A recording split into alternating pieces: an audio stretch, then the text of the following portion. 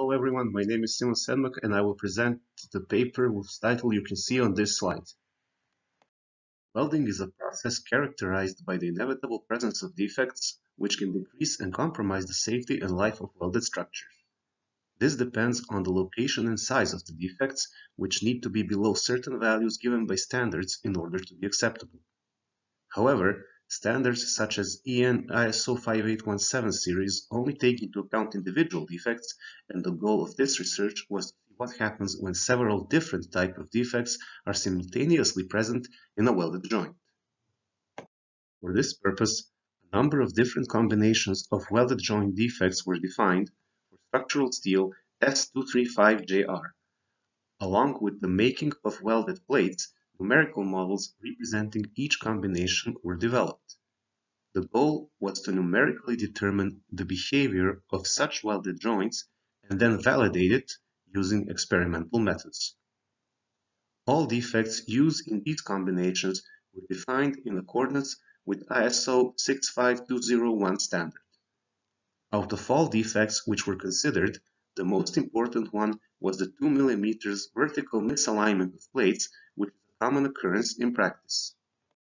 Shown here are the chemical composition and mechanical properties of the parent material S235JR. These properties were used as input data for the simulations. Of course, a more detailed and accurate base of such properties will be obtained after all of the tensile tests have been performed.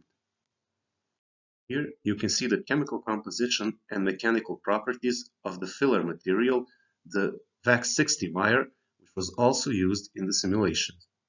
As can be clearly seen, there is considerable overmatching in the strength of the parent material and weld metal, which would later affect the behavior of the models. As for the welding procedure, metal arc gas welding was selected due to its simplicity and efficiency, as well as the fact that the parent material in question has good weldability and does not have any additional requirements. Welding parameters can be seen in the table, and the slide also shows the geometry of the welded plate and the groove. The example of two plates before the welding is shown in the images and also has the visible 2 mm misalignment.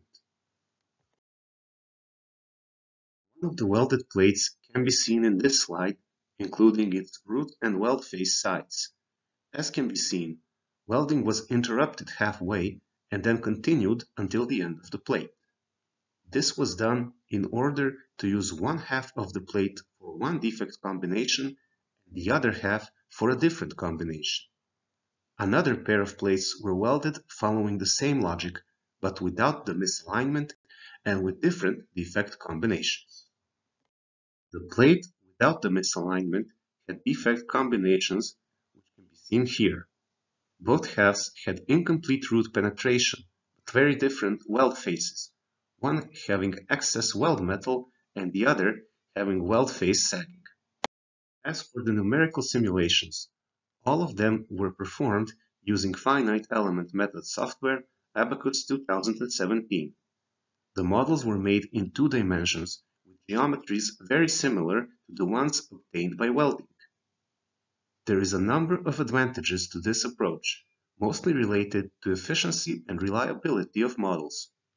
In addition, such numerical simulations are repeatable and require very little effort and time to adjust in terms of input parameters, boundary conditions, loads, or any other factors.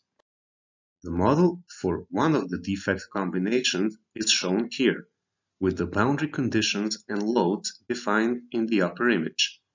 It was fixed on one end and subjected to a tensile load of 100 megapascals on the opposite side in order to simulate the behavior in the future experiments. Finite element mesh is shown in the lower image and is made of hex finite elements. The size of the elements was determined after several iterations in order to confirm the convergence of the obtained results. Finer elements were used in the regions of interest for this analysis around the welded joint. This part of the presentation will focus on the results of the static analysis of the 4 initial models, starting with the combination shown on the slide, one of the misaligned welded joints. It is clear that the critical location in terms of stress concentration is located in the fusion line of the root weld due to its geometry. This image shows the model with excess weld metal, undercut, and incomplete root penetration. Stress concentration is highest in the root zone, as expected, due to the sharp angles caused by the lack of penetration. This is another case with the misalignment, excess root penetration, and an undercut, and the stress distribution is similar to the first case with the misalignment. Stress magnitudes in this case were somewhat lower though. A small stress concentration can also be observed in the other sharp angle present in the weld joint geometry, the undercut located on the weld face side. Finally, this is the model with weld metal sagging and incomplete root penetration. Stress distribution is similar to the other case with no misalignments. Due to the symmetrical geometry of the model, which was not the case for any of the remaining ones, stress distribution is rather uniform here, focused mostly in the weld root. Maximum stress levels ranged from 237 to 314 megapascals, with the first model being the worst and the third one being the best. This would suggest that one of the misalignment model was actually the best and that the versions without misalignments were the worst case scenario. However, the truth was a bit different. An important factor that needs to be accounted for is the overmatching of the welded joint in this case. For this reason, stress magnitude alone was not enough, and this location also had to be considered in the analysis. In the models with the misalignments, highest stresses value were in the parent material, exceeding its yield stress and causing plastic strain. As for the cases without the misalignment, stresses in the parent material were not as high, remaining below the yield stress. Critical values in these cases were in the weld metal, which is considerably stronger. Hence, these two models remain in the elastic zone as far as the deformation is concerned.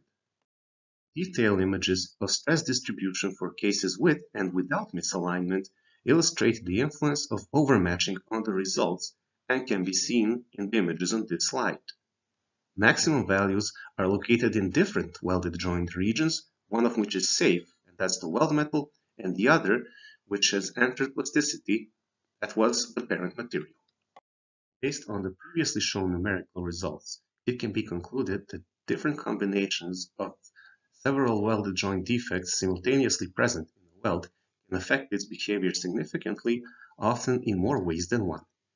Noticeable differences were observed in stress concentration in entirely different locations and parts of the welded joint. All of this was due to noticeable differences in geometry which resulted from the introduction of these defects. The integrity of welded joints, whether it was compromised or not, depended mainly on which region of the welded joint had higher stress values due to considerable overmatching and the aforementioned effects of the geometry. Now we will consider the individual models and their results compared to each other. In general, two welded joint models with misalignment were confirmed as the less favorable scenarios as expected, since their stress concentrations were mainly located in the parent material, the weaker of the two.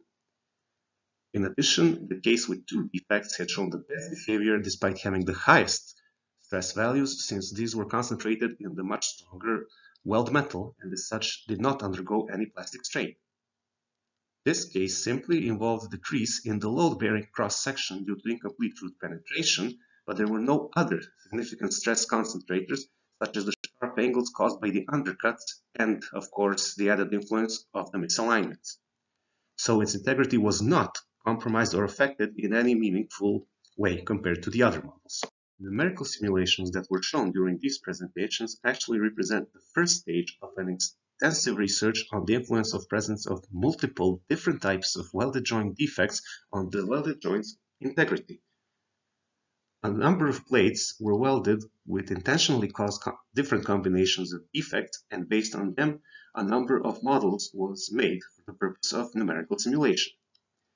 The goal of these simulations was to determine which combination was most dangerous in terms of structural integrity.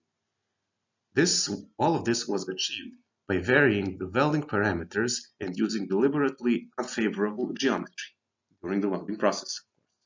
By comparing the results obtained from the numerical simulation, it was confirmed that the geometry of the welded joints itself has played a very important role.